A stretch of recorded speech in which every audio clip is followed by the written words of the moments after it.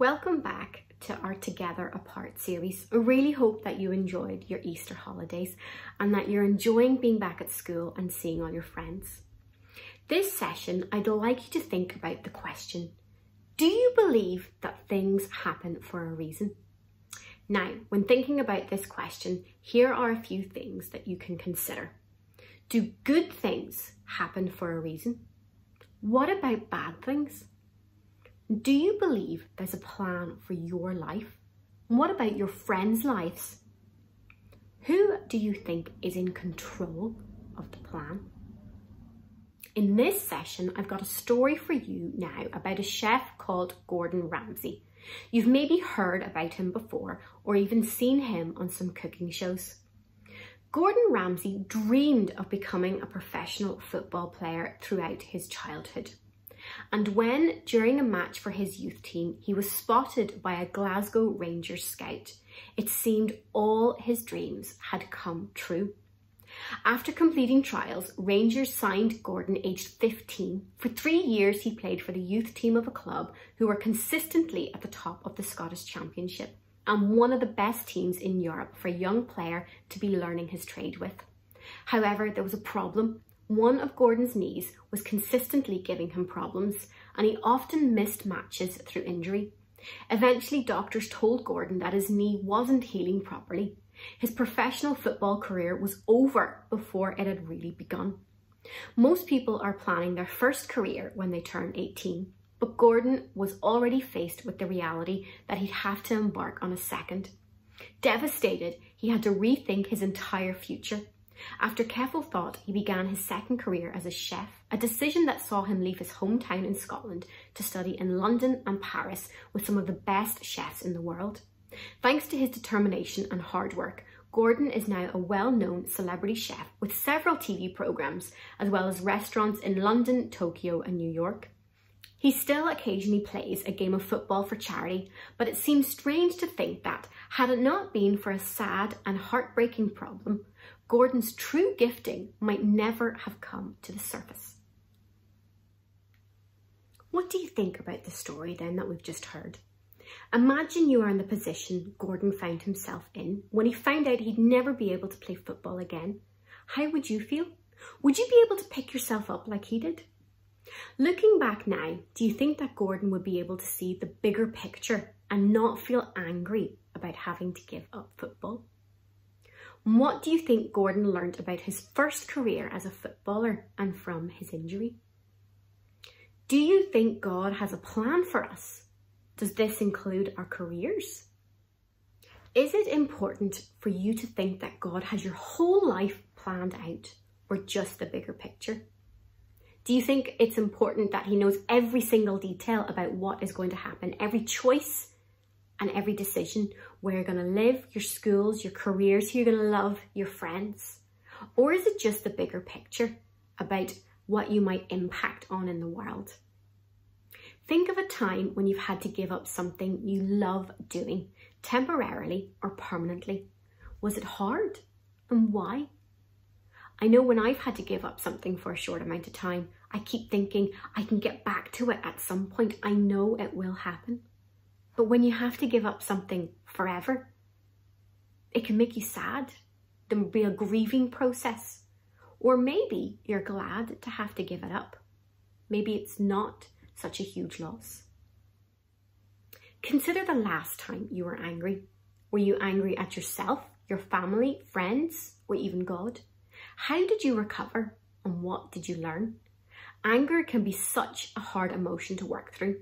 There can be pain associated with it because you've maybe been hurt by a situation or someone's decisions.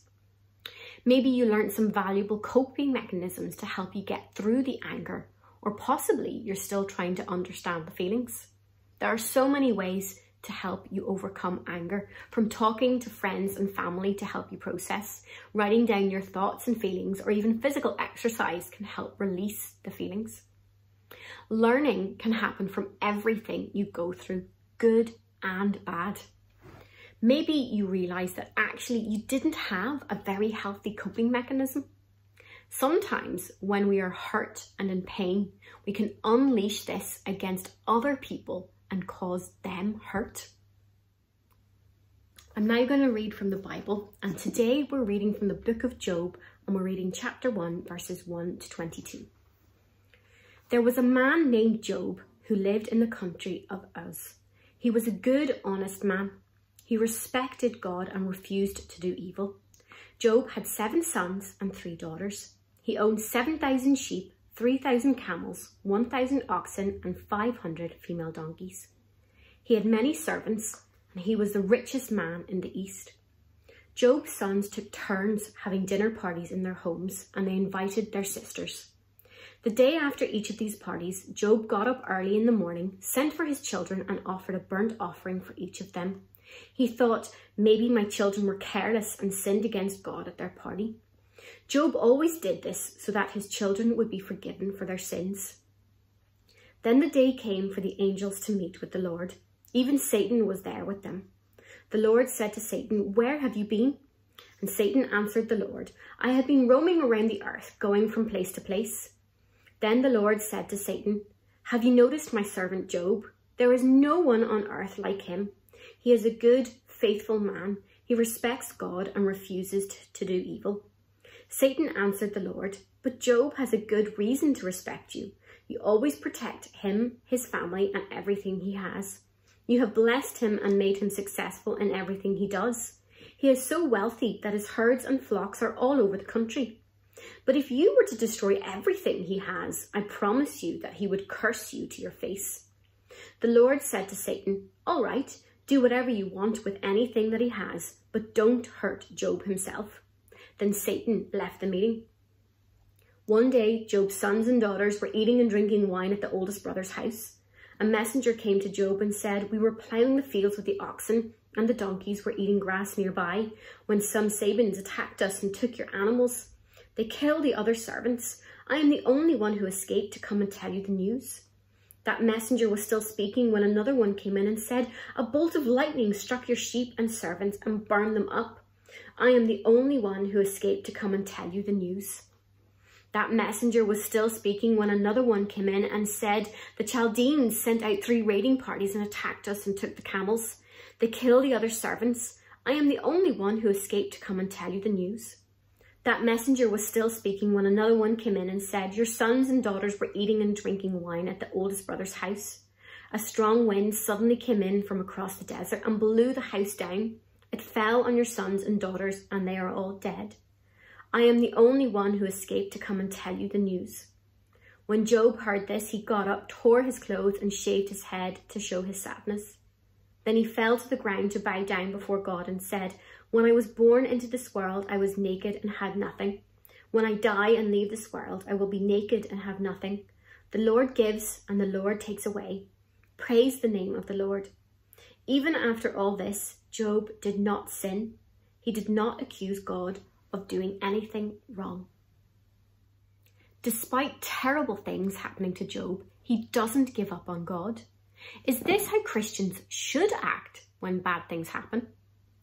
Just because we are Christians and we believe in God doesn't mean that bad things won't happen to us. What it means for us is that when we are dealing with hard times in life, we can lean on God for his strength to get through it.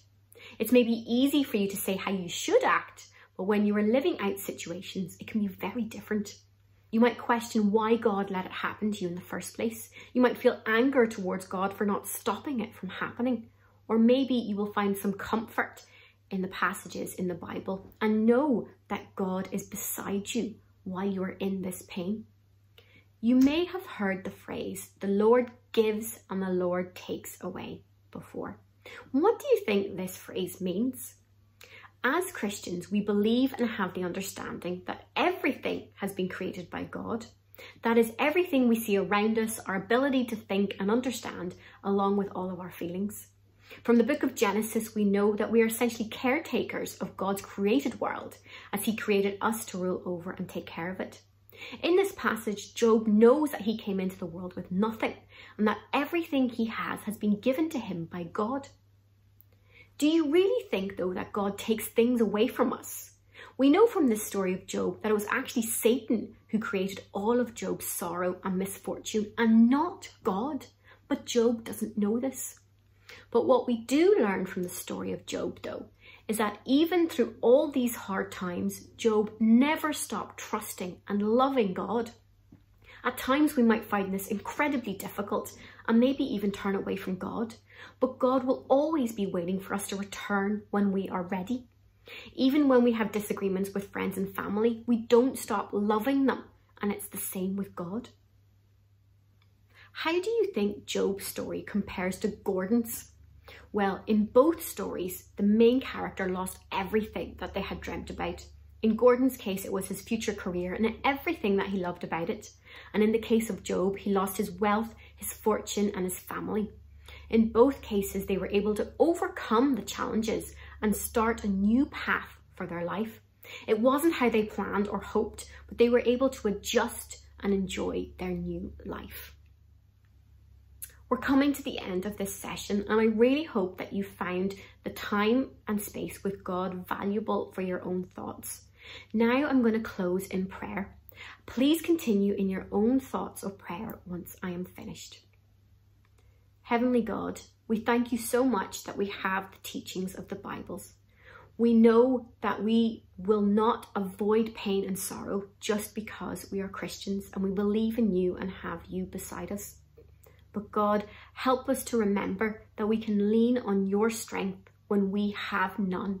When we are feeling at our lowest, we can turn to you for love and comfort. God, we ask that you are always beside us and we never forget that. Amen.